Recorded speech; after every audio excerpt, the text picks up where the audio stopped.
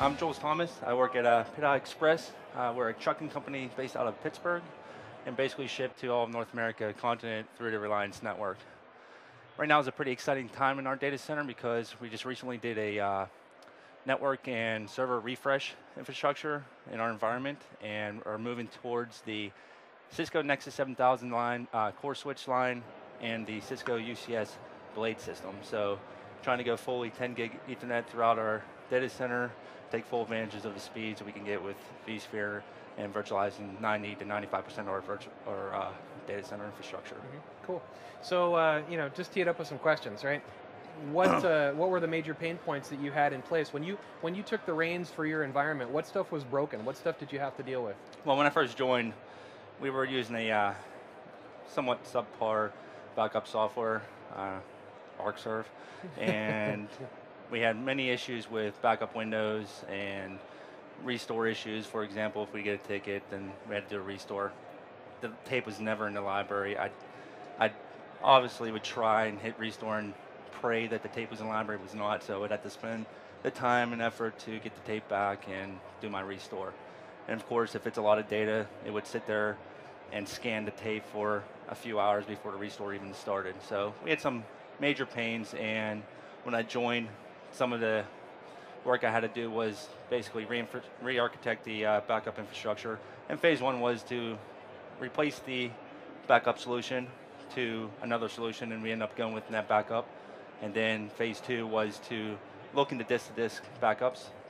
And at the time when we were looking into it, obviously, if you're going to do disk-to-disk, you got to do deduplication, because otherwise you're not going to get the retention times that you desire. So we looked at multiple vendors and ended up going with Data Domain.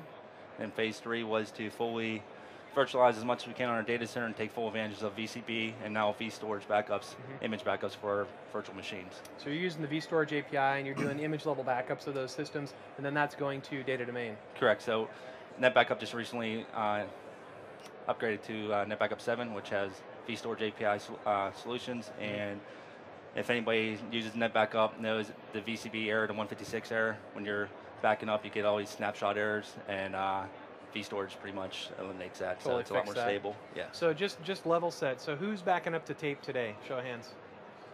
Okay, is that a good time? No? Okay.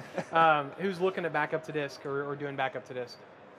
Okay, well, you're at the right place. So just to kind of, all right. So just to put it out there, you're sitting in the BRS booth, right? There are workstations here that cover every aspect of data protection, from disaster recovery, from deduplication, from backup software suites. So leverage not only the knowledge that Jules has to offer, and of course we're hanging out here afterwards so you can talk to us.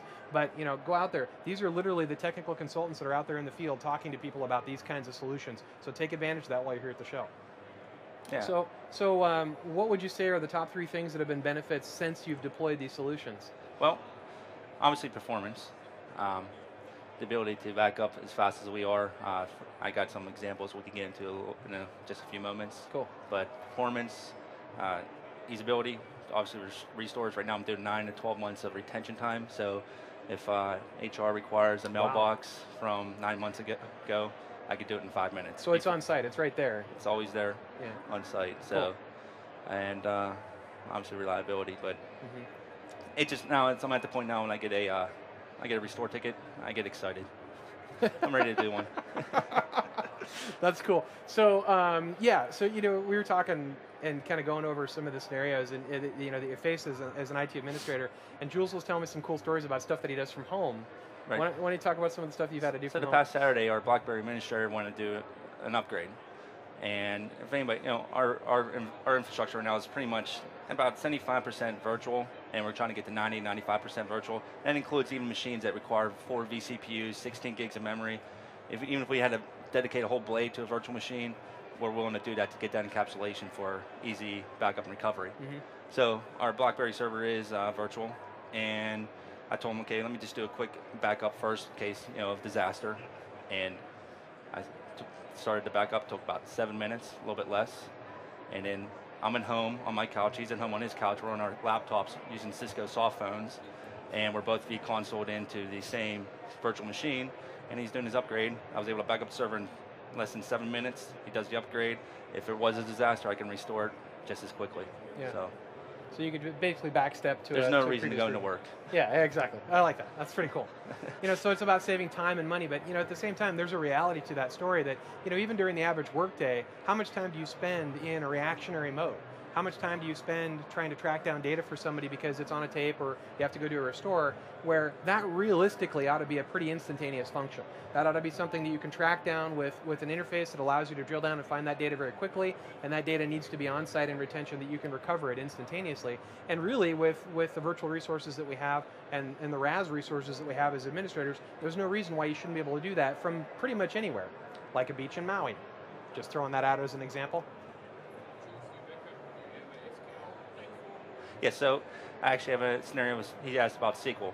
About 6 months ago, we were doing a SAM migration from one array to another, and we had about 200 VMs. So out of those 200 VMs, we actually ran to a SQL server that, for some reason, the VMDK got corrupt. Not sure why that happened. And it was a long weekend, so of course, again, we're finishing up from home.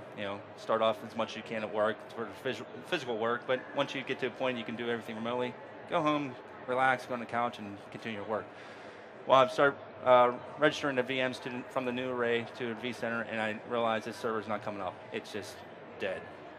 Well, luckily, before we did the migration, we did a full backup of all our virtual machines to our data domain device, and I just started to do a restore. Since VCB does support VSS, it does QoS into the SQL database as long as it's, I think, 2005 and above.